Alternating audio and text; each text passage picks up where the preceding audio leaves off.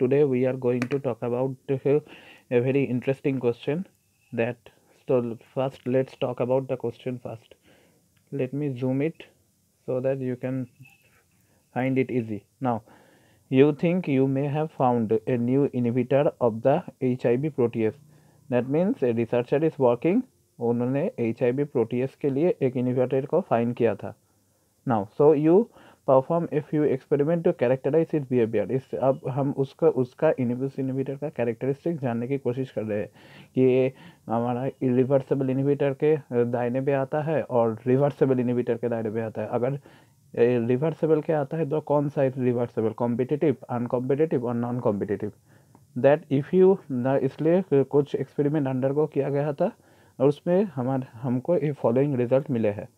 First, you found that if you add an excess of synthetic substrate to the protease in the presence of inhibitor, enzyme activity increases but only reaches 50% of the Vmax observed in the absence of the inhibitor.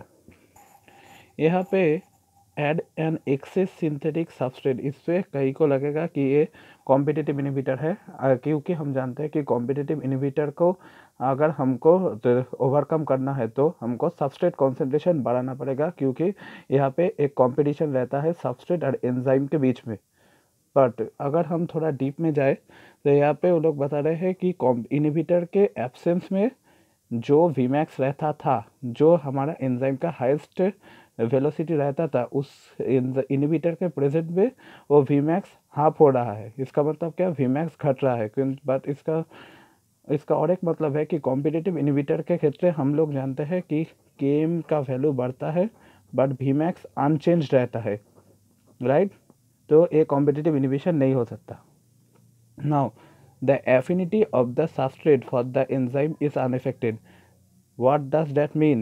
The affinity of the substrate for the enzyme is unaffected, and we know that Km is the Michaelis-Menten constant, which in turn denotes the affinity of the enzyme for substrate.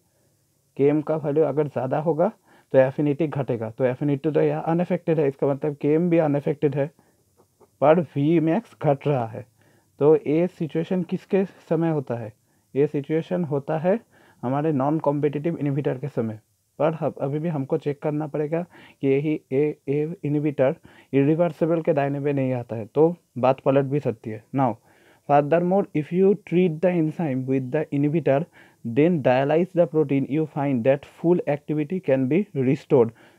इससे एक बात पता चल रही है कि अगर हम प्रोटीन को डायलाइज कर देते हैं तो हमारा एक्टिविटी रिस्टोर हो सकता है.